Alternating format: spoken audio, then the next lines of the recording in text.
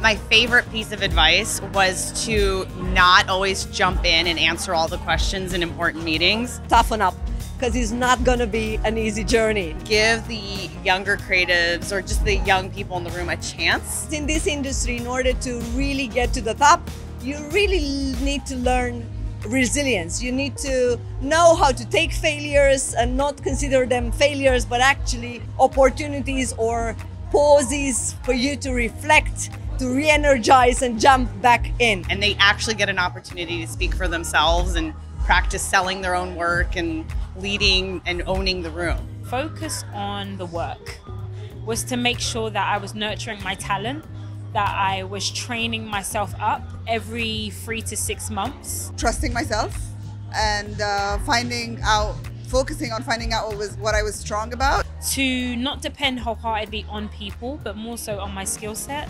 because people can be fickle. The industry is like a wave. It goes up and down, left, right, it moves a lot. But if you are steadily growing your skill set, then you don't have to worry too much about whether you're going to have a job or a client. One of the things I always tell to young creatives is to make sure that they learn how to sell the work, not just do great work. Elevate each other, grow as a group, because we are very accustomed to being in conversations where it's like all the man and a girl, all the man and a girl. Good ideas don't sell themselves. You need to really become so good at selling your work. Practice presenting, speak up.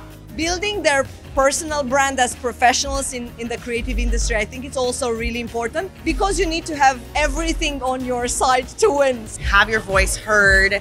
Advocate for yourself, because nobody will advocate as hard as you will for yourself. Build their personal brand without oversharing.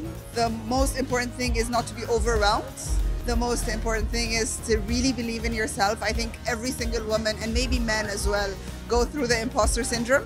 We all have those moments where we wonder, are we really good, or are we just here because we're here? Share a little bit of your personal life, but more so share your personal journey and the process while you're going through it.